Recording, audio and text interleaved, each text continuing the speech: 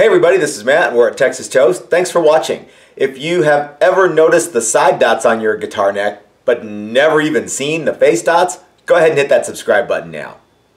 Alright, today we are going to be installing some side dots on this neck, and the shop is a total disaster area. Nothing is where it's supposed to be.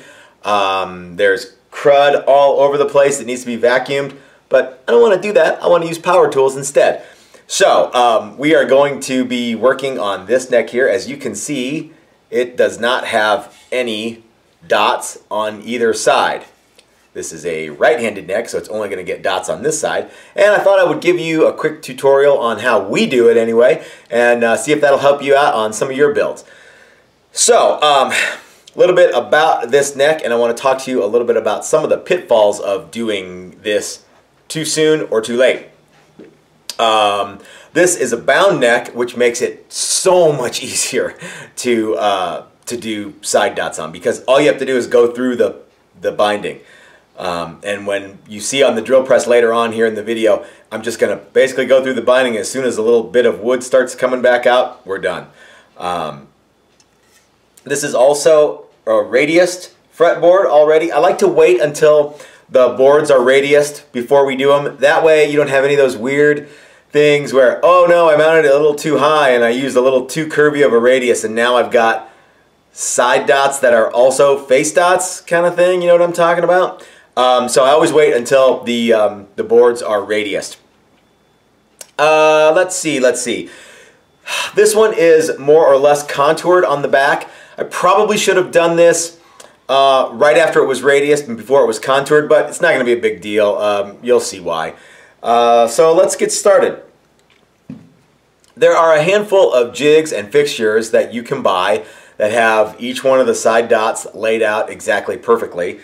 We don't use those. You know, with a little bit of patience and a little bit of skill, you can get side dots to look great without actually having to use a jig or a fixture. You can just use your eyeball and maybe some danger glasses if you're old like me. So I'm going to show you what I do first with the neck. We're going to mark it, and then we're going to go over the drill press, and I'll show you what it looks like when it's all said and done.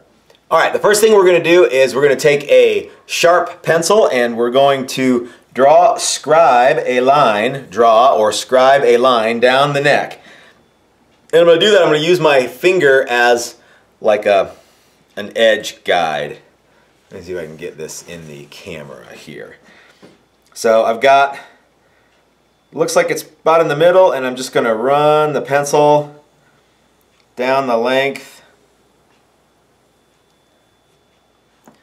of the neck. Let me show you what that looks like. Okay, now I've got my line scribed down the center of the binding here, and now what I'm going to do is the thing that takes a little bit of skill, and that is I'm going to, by eye, find the center of the 3rd, 5th, 7th, 9th, 12th, and so on down the line frets.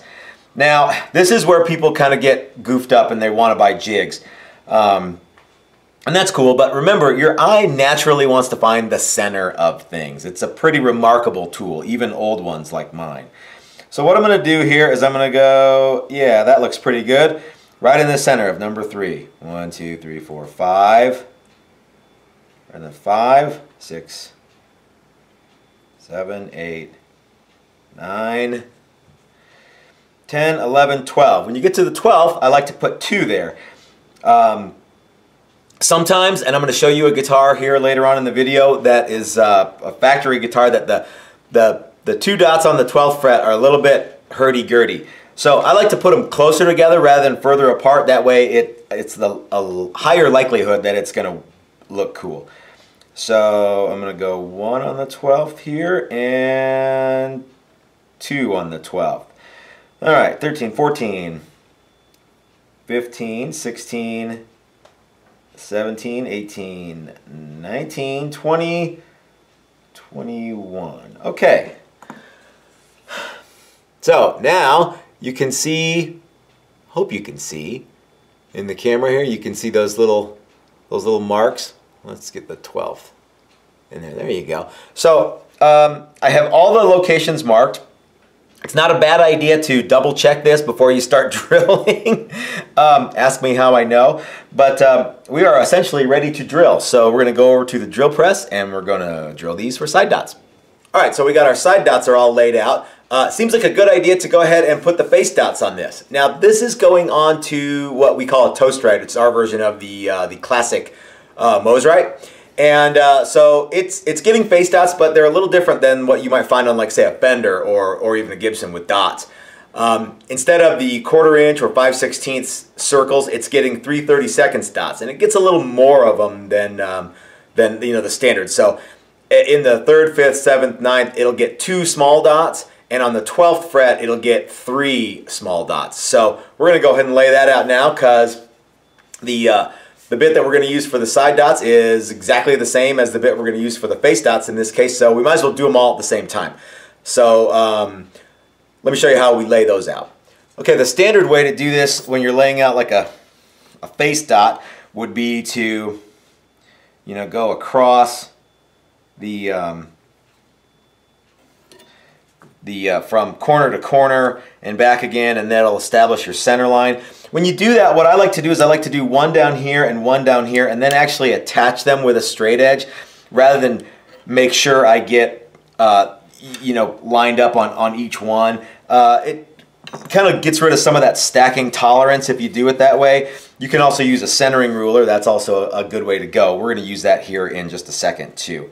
But on these, because it's getting 2 dots per location, I'm going to go ahead and use a scale to on the edge, and I'll do one here and one here, and then that's where that's the line for the dot is going to go there. All right, so now we have the locations marked for the face dots, and they're a 1/2 inch from the other side of the board here. So now what we got to do is we got to figure out where the center is. And again, we can probably just sort of eyeball that. That looks pretty good right there. Looks pretty good right there, because your eye really does want to find the center, guys. So these machinist scales work great because you can bend them around the radius of the fretboard. And you know what I like to do is, again, because I'm not getting all anal about how exact they are, you know, you can look on here, and if you're going like this and you can see that it's obviously, you know, a different distance from, you know, here I'll exaggerate, you can tell that's different. Well, you can tell if it's just a little bit off too. Your eye will pick that out. So anyway, let's go ahead and mark these with center punch and get ready to drill. All right, so as you can see, I have marked these with a center punch. That does a couple of things. One, it gives my brad point something to index on, and it kind of helps, you know, ease things along. The other thing is, now I've got dots that are on the board, and they're very small, but if something's way off or hurdy-gurdy, I can see it before I go, you know, putting a hole that I can't fix in later on. So everything's marked, everything's ready to go. The 3/32 brad point bit is in the drill press. Let's go drilling. All right, my neck is all set up. It's in a little cradle on the drill press, and I've got a 3/32 brad point bit in the unit.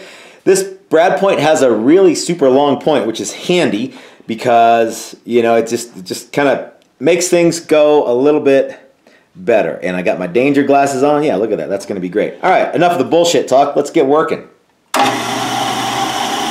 Now on these first two, I wanted to stop before we went any further. These guys, you know, I don't need to go down too far because everything's already radius, so I really just need to go down just enough to have a spot in the neck that will allow for the dot. So, all right, I got a bunch more drilling to do. I'll come back to y'all later. All the face dots are now drilled. It's time to do the side dots, and we're gonna basically do those exactly the same way. Okay, the dots are all in and they look pretty good. Now let's go ahead and put the actual material that's going to be the inlay part. We're going to use the plastic rod from Stuart McDonald. For the side dots, we're going to use black, and for the face dots, we're going to use, I think we have white. So let's do that now. Okay, we're back on my workbench, and I've got some of the StewMac side dot material, and this is going to go pretty fast. So what I do is I just put some in there and nip it off with these nippers. Because this is made out of the same stuff that they make the binding with, it is soluble in acetone. So I'm going to go ahead and put all these in, and then we're going to float some acetone around them, and it'll be done. All right, I got my handy binding acetone syringe here, and I'm just going to float acetone over these dudes, and yeah, that'll work just as well as it does to hold binding on the edge of the guitar. If you haven't watched my video where I demonstrate how to do this, you should go find it, because it's a really good video idea, and you know it's good because I stole it from some guy. Apparently people have been doing this for a long time, and it really works. Okay, so face dots are in. Now we're going to do the side dots. And the cool part about using acetone, unlike super glue, is not if, but when you get a bunch of it drip down the side of the neck or onto the fretboard, you don't have to clean it up. You don't have to spend a lot of time swabbing it off. Man, we used to use super glue to do this, and it's faster, but man, it's faster on the front end because the glue sets up so quick, but the cleanup is really a pain. So we'll get a little more acetone in these guys. We'll come back in a little while and we'll clean them up, and we'll be ready to rock. Well, we'll be ready to finish the neck. Well, we'll be ready to put frets in the neck. Man, we got a long ways to go before we're ready to rock. So that's how we do it here at the shop. If you have any questions about what we did today, go ahead and leave them in the comment section below. I suspect I'm going to get a lot of things like, there's no way you're ever going to be able to get those to look right without a jig. Well, maybe. So in that case, make a jig. But this way actually works great, and it's quick and fast, and if you just take your time, you know, you get great results. So it occurred to me after I was done filming this that I didn't show you all how to clean up the excess. The hot ticket is to take a razor blade and just kind of run it right over the dot, and use the fretboard as a guide, and you know, works every time. So if you like the video, give us the thumbs up, and if you appreciate content like this, go over to our Patreon page and check it out. Consider becoming a Patreon member. For only $1 a month, that really goes a long way to helping us out. And remember, every dollar that you spend goes towards your next Texas Toast guitar purchase. If you can't do that, we totally get it. What would be great though is to copy and share this video everywhere you can. Tell all your friends, or if you're like me, tell all your friend. So this is Matt at Texas Toast reminding you that if you're so smart, build it yourself. That's what I do. Thanks for watching, everybody.